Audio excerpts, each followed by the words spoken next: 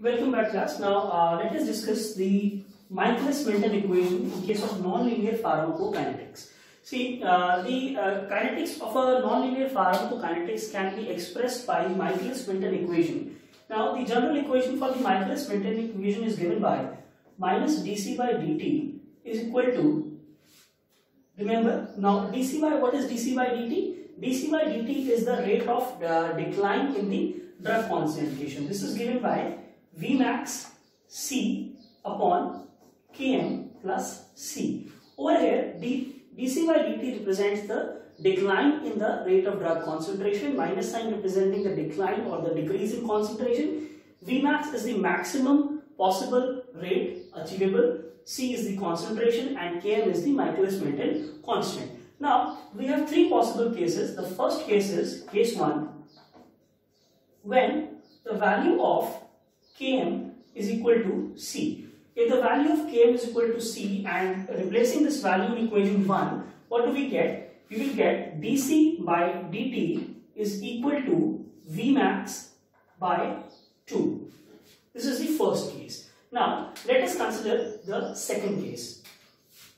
In case of case 2, we have if the value of Km is very large as compared to C, which means that we can ignore this value C in the denominator. Now, the value minus dc by dt becomes equal to Vmax C upon Km. Now, let us consider the third case. In the third case, we see that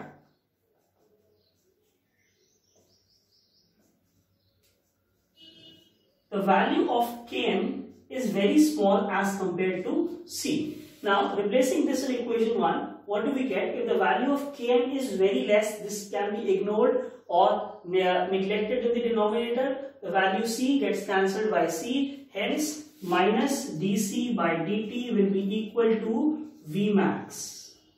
So, as we can see in the first case, we get minus dc by dt is equal to Vmax by 2. So, in case the value of Km is equal to the concentration, plasma concentration, the maximum possible rate will be Vmax by 2 or half the maximum possible rate. In case the value of Km is much larger than C, we get this expression which is similar to, or it represents a first order process.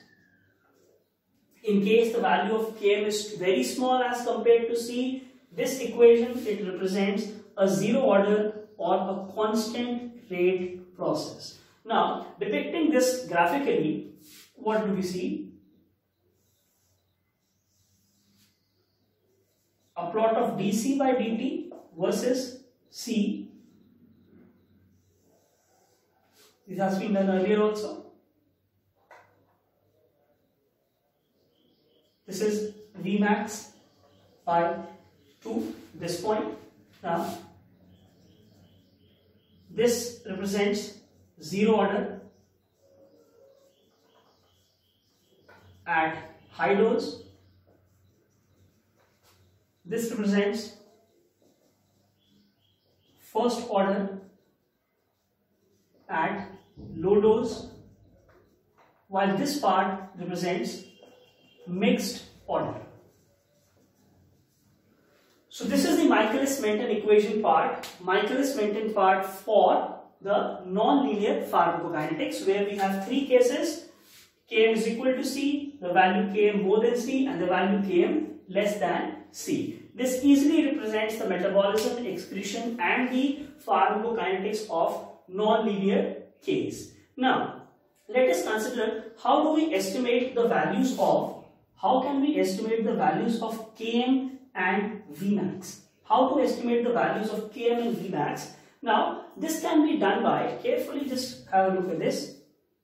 How can we estimate the values of Km and Vmax? Coming to our general equation, minus dc by dt is equal to Vmax C divided by Km plus C. Now, on integration of this equation we will get, and converting to log form. Simultaneously, we are doing integration and converting to log form.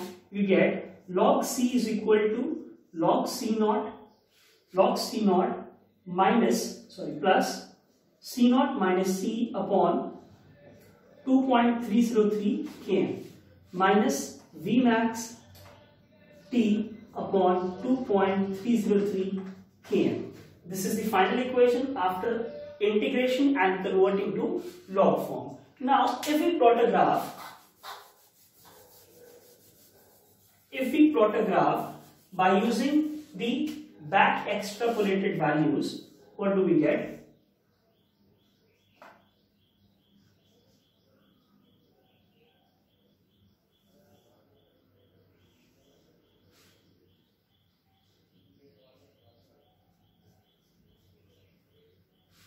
This point represents log C naught back extrapolated. This point is log C naught, and the slope of this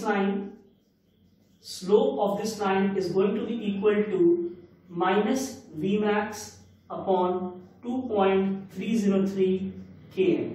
So by this slope we get values of both V max and km. So this is the method how to determine or how to estimate the values of Vmax and Km using Michaelis Menten equation, its integration and conversion into log form. So this, students, is about the Michaelis Menten equation, estimation of the pharmacokinetic parameters in case of non-linear pharmacokinetics. Thank you. Keep studying.